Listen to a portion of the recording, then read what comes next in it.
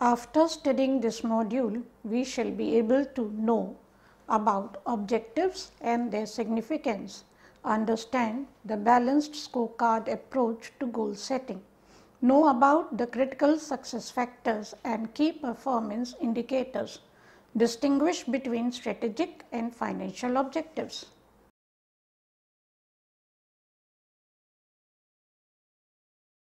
Now, we will introduce this topic. For every organization, setting goals and objectives is very crucial for not only its growth, but its survival as well.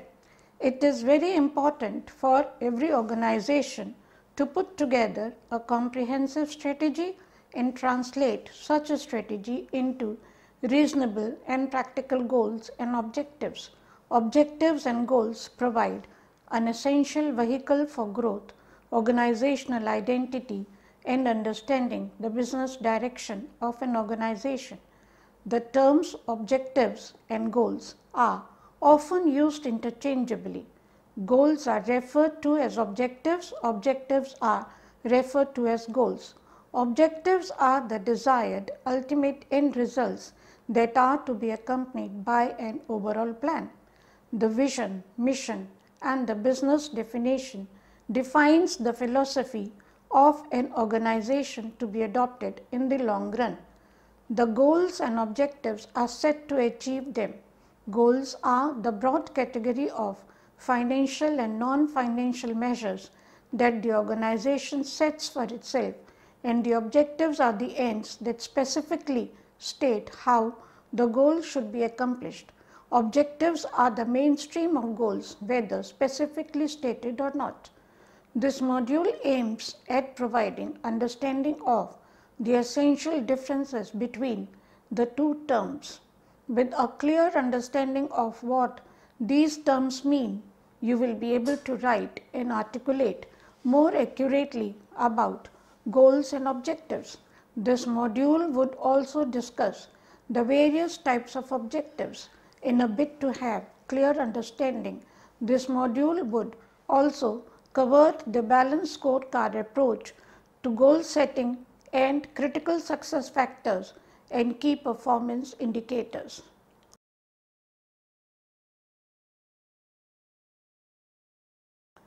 Now, we will discuss the goals and objectives. Every organization, irrespective of its size of operations, the market in which it operates, and other factors, needs to define the goals and objectives that it strives to achieve.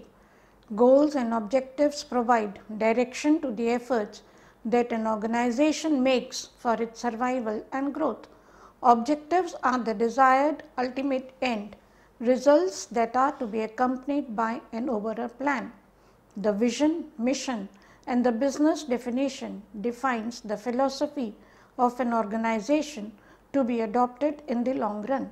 The goals and objectives are set to achieve them.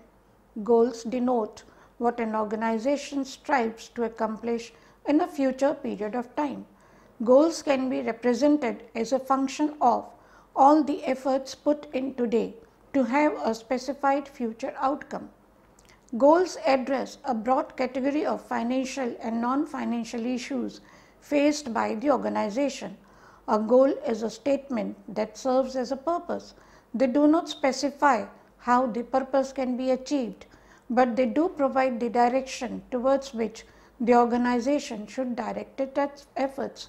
The most essential characteristic that every goal should possess is that it should always be in tandem with the organization's mission and vision statements.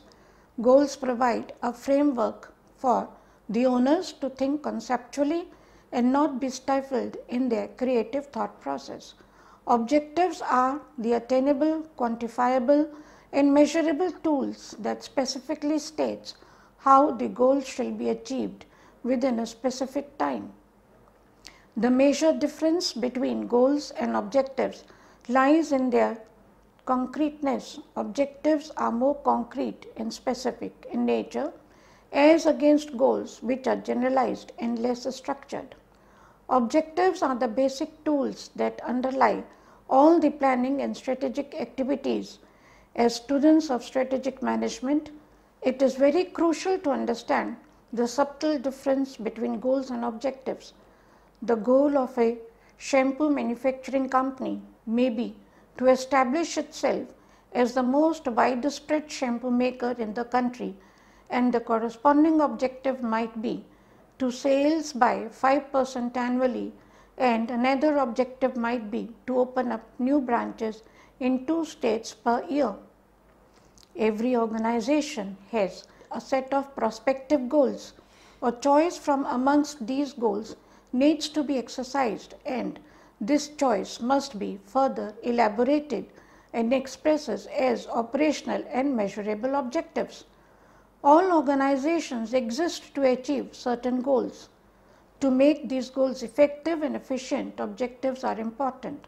Objectives have the following importance. Direction. Objectives help an organization to pursue its mission and vision. They provide needed guidelines for the organization. Objectives aim at providing direction to the organization such that all the efforts of the organization might work in a unified direction to accomplish the goals of the organization. Once objectives are framed, all activities are directed towards achieving such objectives. Without objectives, a manager would be expending useless efforts and creating havoc in the organization. Coordination. Objectives provide a stage for the organization to make a commitment to itself, to work in a unified direction to achieve what it has to achieve for its employees, customers, the society, and other stakeholders. Common objectives of organization trigger the efforts of managers and their subordinates to focus their efforts towards achieving the common goal. Standards for performance appraisal. Objective states the targets to be achieved in a given time period for the organizations. They become measuring points of the achievements or failures of organizations, and thus lay down the standards against which organizational as well as individual performance would be measured. Motivation. Setting objectives does not only help employees get involved in setting the direction for the company, but also helps employees feel motivated on an individual level. People at all levels are motivated to achieve goals set through objectives. They ignite the enthusiasm and spirits of employees at all levels to work towards accomplishment of these set objectives.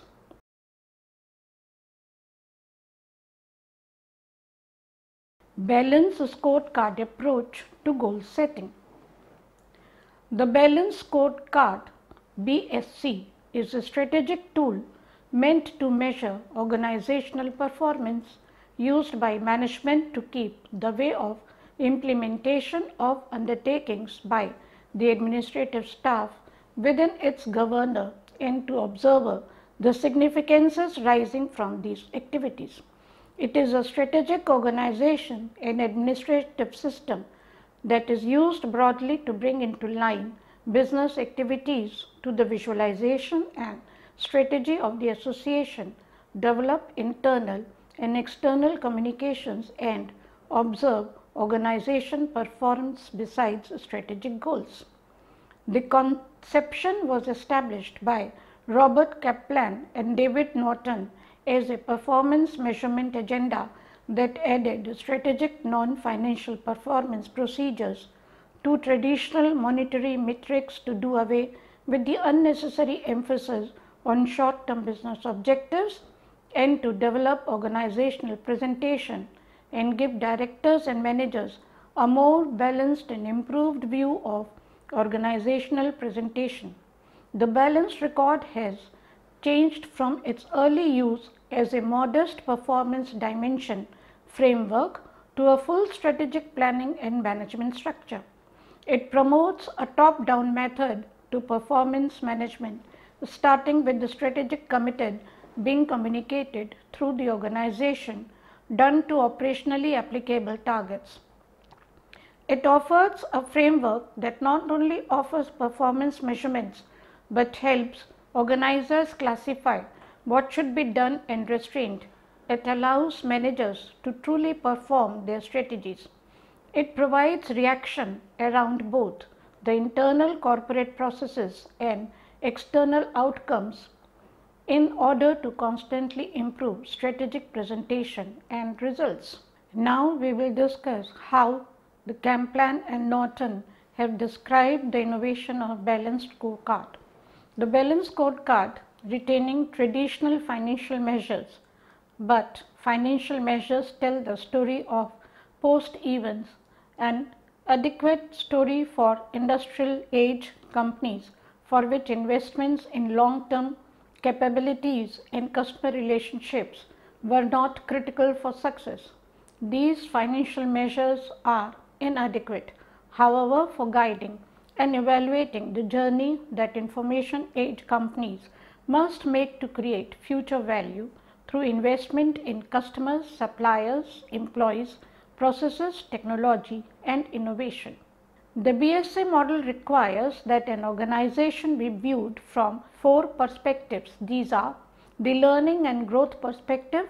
Their perspective lays emphasis on the learning aspect of an organization.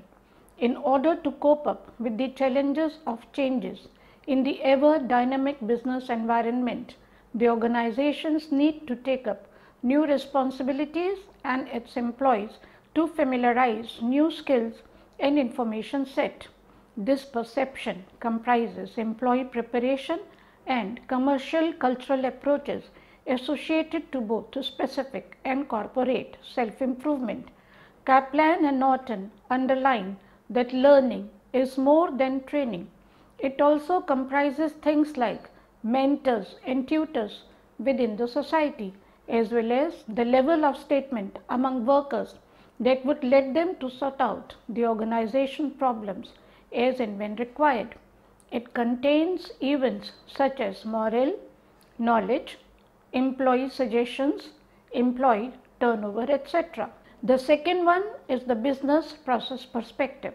This perspective refers to internal business processes.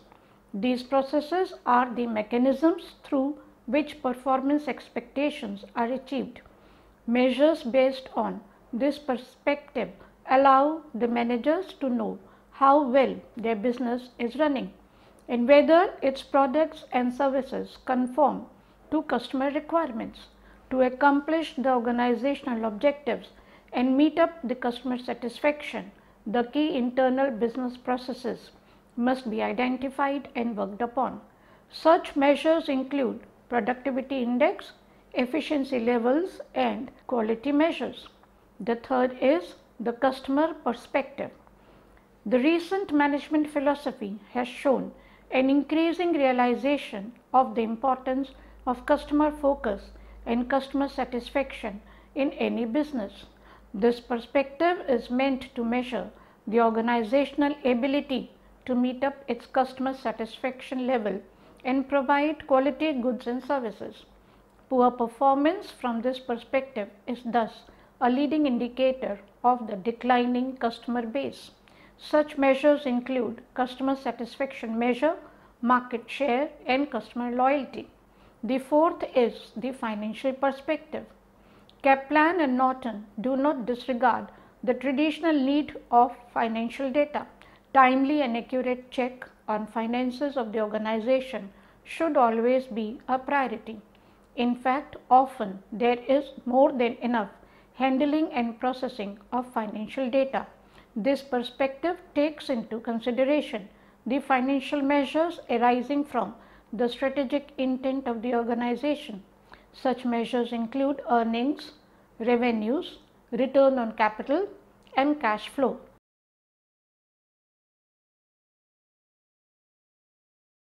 The critical success factors (CSF) are management tools which are necessary for an organization to accomplish its mission.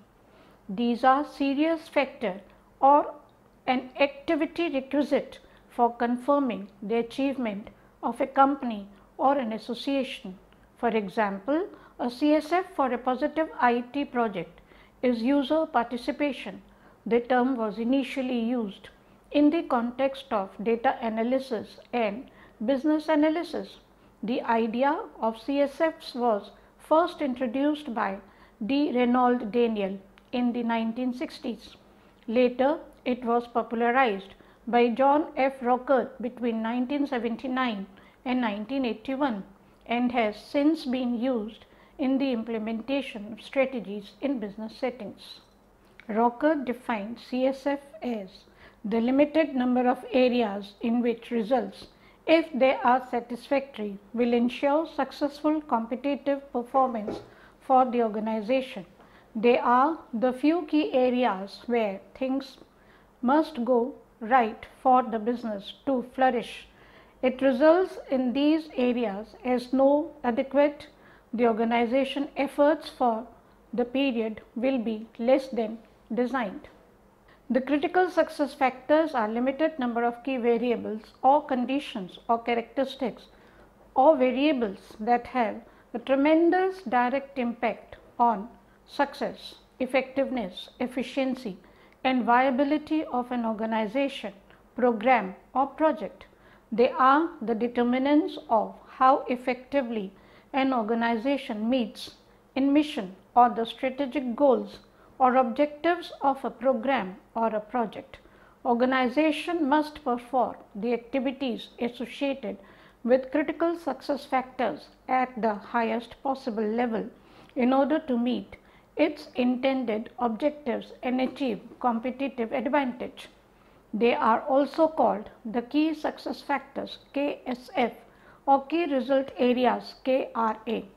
As these factors are essential to the success of every organization, the organizations must strive to identify such factors and communicate these factors to all the levels involved in order to ensure that the organization is well focused and least efforts and resources are wasted on less important areas. By making CSFs explicit and communicating these with everyone involved, the organization can be kept on track towards common aims and goals. CSFs for an NGO might be number of donors, people served, volunteers engaged, etc., while in the case of a restaurant, these might be customer satisfaction, food quality, market share, and employee turnover. It should be noted that CSFs are not measurable as such until they are complemented by key performance indicators.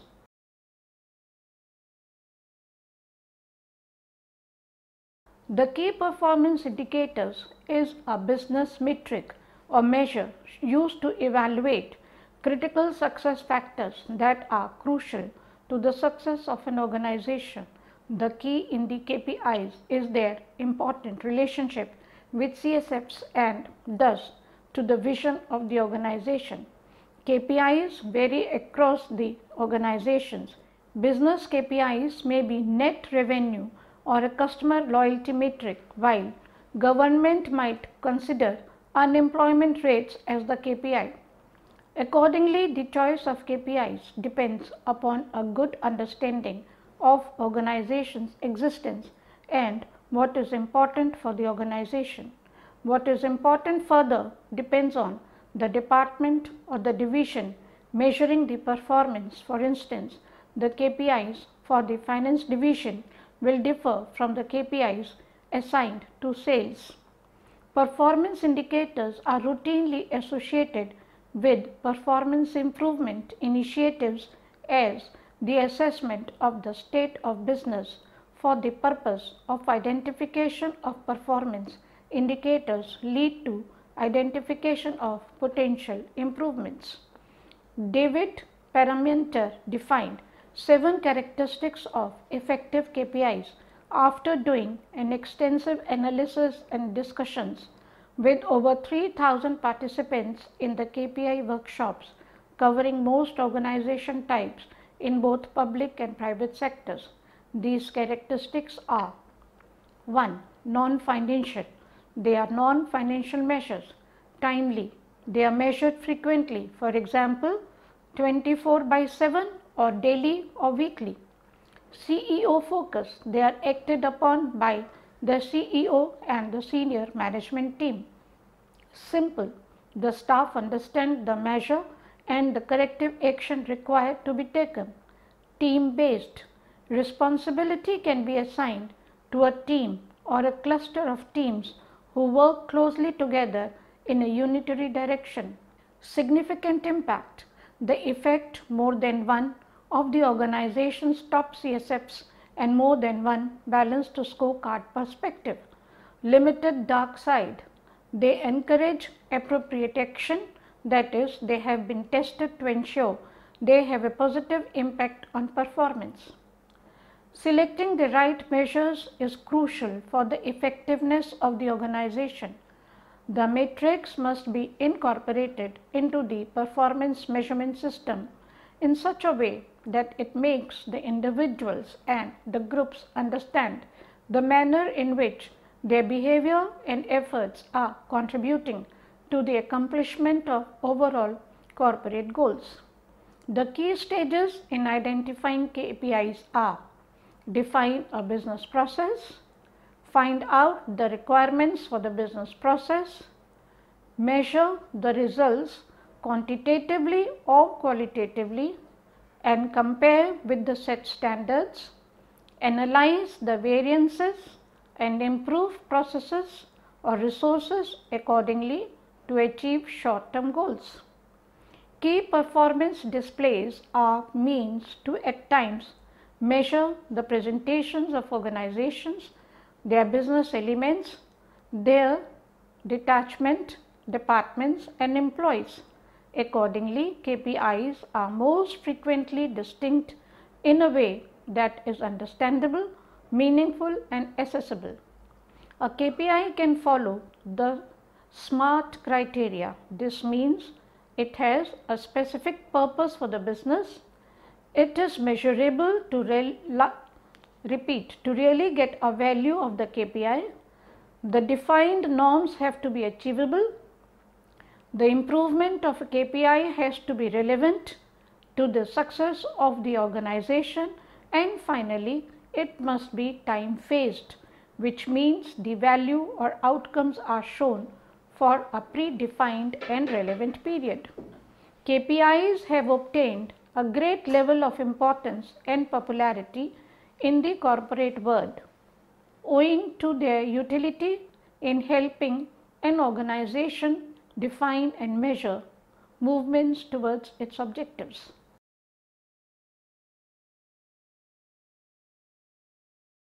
Now, we will discuss the strategic objectives and financial objectives differences.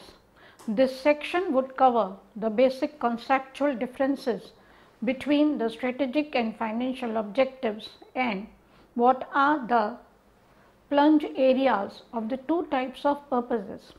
Strategic objectives focus on the companies set on to stand and expand the organization's competitive strength and long-term market position through creating customer value. Strategic objectives might include expanding market share, changing market position or undercutting a competitor's cost. The strategic objectives focus on winning additional market share, surpassing key contenders on product quality or customer administration or product innovation, achieving minor overall costs than opponents, boosting the administration's reputation with consumers, winning a stronger position in international markets, exercising technological leadership, gaining a sustainable competitive advantage and capturing attractive growth opportunities. The strategic objectives must to be competitor focused and should reinforce the company's long-term economic position. A company exhibits a strategic intent when it pursues strategic objectives and deploys its competitive efforts on accomplishing that objective. A small company may have strategic intent to dominate a market niche An upcoming company, on the other hand, may have strategic intent to overtake the market leaders. The strategic objectives includes acquiring a bigger market share, introducing new product design than its rivals, ensuring higher product quality than rivals and lower cost relative to key competitors. Financial purposes emphasizes on attaining acceptable effectiveness in a company's pursuit of its mission, long-term health and eventual survival. Financial objectives signal commitment to such consequences as good cash flow, solvency, earnings growth, an acceptable return on investment, dividend growth and stock price appreciation. This is done by Thomas Stickland. Financial objectives are used to measure strategic performance. They form the basis for the measurement of level of accomplishment of strategic objectives. They seek to provide a matrices for the strategic objectives. For example, if the firm's strategic objective is to increase efficiency, the financial objective could be to increase return on capital employed. The examples of financial objectives may include growth in revenues, growth in earnings, wider profit margins, bigger cash flows, higher returns on invested capital, etc. Although there is no denying the fact that there are conceptual differences between the two, but the strategic objectives and financial objectives flow in a concerted manner in the working of an organization. Both concepts are mutually inclusive. A major strategic more than the organization has financial implications and vice versa. Thus, both the strategic objectives and financial objectives must be set in tandem so that both facilitates in the accomplishment of the overall goal of the organization.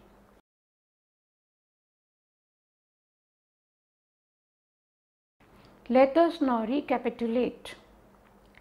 Every organization, irrespective of its size of operations, the market in which it operates, and other factors, needs to define the goals and objectives that it strives to achieve. Goals and objectives provide direction to efforts that an organization makes for its survival and growth. Objectives are the desired ultimate end results that are to be accompanied by an overall plan. The vision, mission, and the business definitions define the philosophy of an organization to be adopted in the long run. The goals and objectives are set to achieve them. Goals denote what an organization strives to accomplish in a future period of time. The Balanced Scorecard (BSC) is a strategic tool meant to measure organizational performance used by management to keep track of the execution of activities by the organizational staff within its control and to monitor the consequences arising from these actions. The BSC model requires that an organization be viewed from 4 perspectives. These are the learning and growth perspective, the business perspective, the financial perspective, and the customer perspective. Critical success factors CSFS are administration tools which are essential for an organization to achieve its mission. It is a serious factor or an activity required for ensuring the success of a company or an organization. The strategic objectives focus on the company's intent to sustain and improve the organization's competitive strength and long-term market positions through creating customer value, while financial objectives focus on achieving acceptable profitability in a company's pursuit of its mission, long-term health and ultimate survival. Thank you.